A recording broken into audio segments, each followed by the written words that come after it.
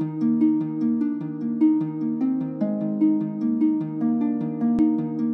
me, sociology has always been about change, and it's one of the few disciplines that involves a really comprehensive look at society.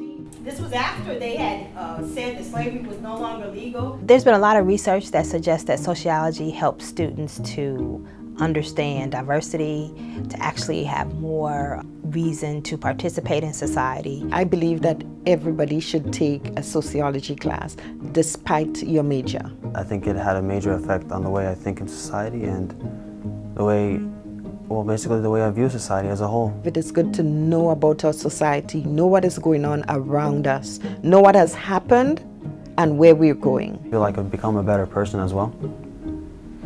I wasn't really as aware of, racism and all of these stereotypes that women of color, have to go through each and every day. We use these examples of past examples of what people have done and what people are still doing to inform how they can think about how do you make change today.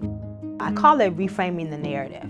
So rather than presenting a perspective where students come away feeling like, wow, this is what happened to Native Americans, wow, this is what happened during slavery, but coming away just really understanding just the amazing ways that people of color have really responded to the social circumstances, but responded in a way that has been very reformative for American society. She's very passionate about what she does. What were the laws that actually define racial differences? In every class we have, everyone participates. I didn't know it was because knowledge is power, so I mean she gave that to us. I want students after they leave the class to come away feeling empowered and not feel beaten down. People were actually coming together. I'm a sociologist, so I'm interested in society, but the bigger part of why we even talk about it is so that you're motivated to change, so that you're motivated to actually do something and participate.